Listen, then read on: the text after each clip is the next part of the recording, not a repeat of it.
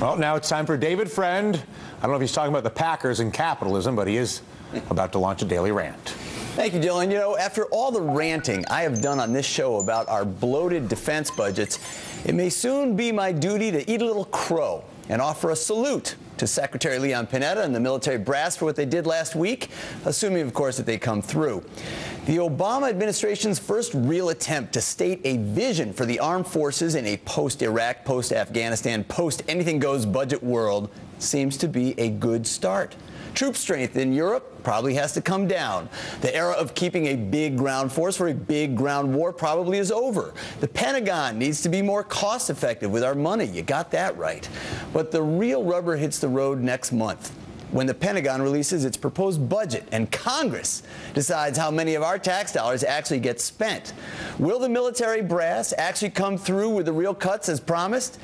Hey, look, even if the Pentagon's proposed budget makes it through Weight Watchers on its way to Capitol Hill, it still has to make it through the porkers on Capitol Hill.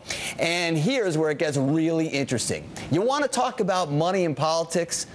Wait till you see what defense contractors trying to preserve their gravy train do. I'm not talking about political campaign contributions to get special favors, although there is plenty of that.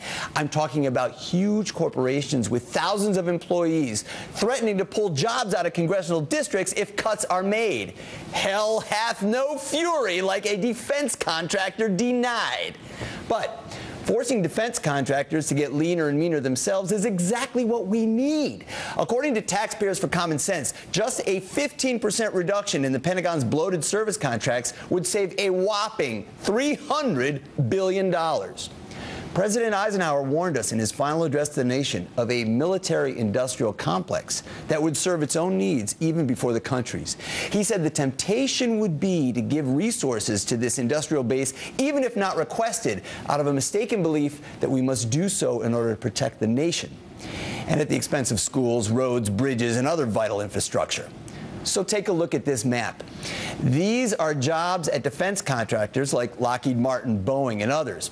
Note the states with the big numbers and which members of Congress live there, like, say, California, where House Armed Services Committee Chairman Buck McKeon is from.